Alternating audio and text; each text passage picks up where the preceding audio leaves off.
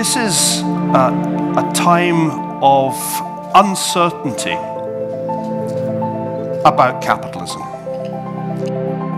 Over the last 30 years, capitalism has changed. It's become more short-term, it's become less inclusive, and it's become less owner-like.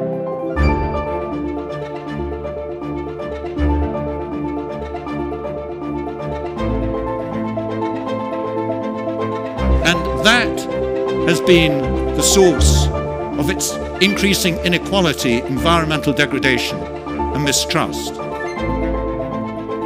Capital is scarce, whether it's real capital, financial capital, human capital, social capital. What is not appropriate is inequality of opportunity.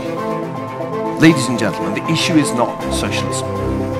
We're discussing degrees of fiscal redistribution.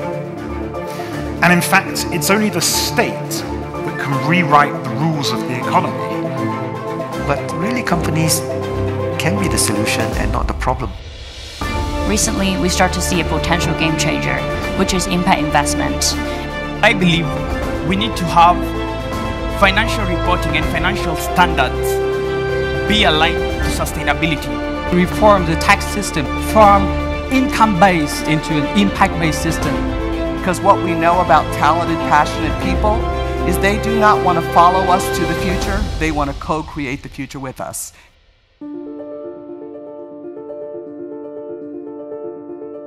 So those are my 3 takeaways.